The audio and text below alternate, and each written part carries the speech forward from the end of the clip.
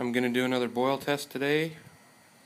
I'm going to be using BioLite stove, and I'm going to try to boil 5 gallons of water in this old Surge milker that holds 5 gallons of water.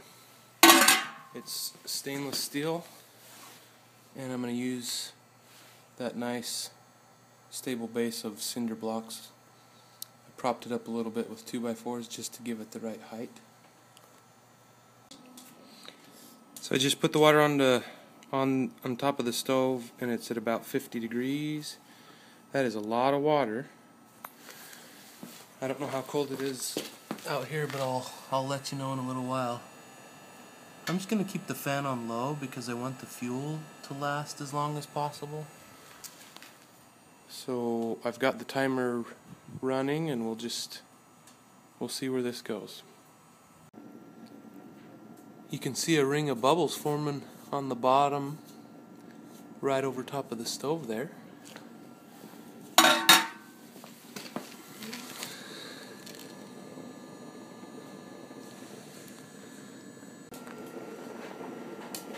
So I just added some fuel, and it's burning really well.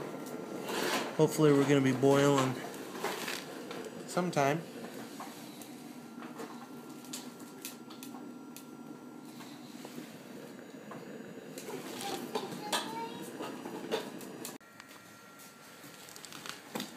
I had to empty out the stove and restart the fire. It just got completely full of ashes. I had kept adding fuel, and it just got too full.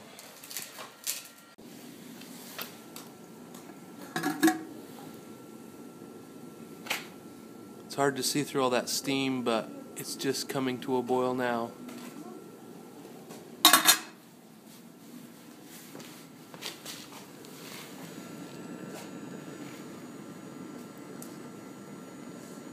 I put a piece of aluminum foil on top of the heat module to reflect some of the heat off of it so that it wouldn't get too hot and get damaged or anything. So I was able to bring 5 gallons of water to a boil, but it took an awful long time. It's been not quite 2 hours, so that doesn't seem very practical. I'm just imagining if I wanted to disinfect a whole lot of water or cook a giant meal or something. We have used this milker in the past to make what we call milk can dinner. We cook it over the open fire, and we put cabbage and all sorts of stuff in there.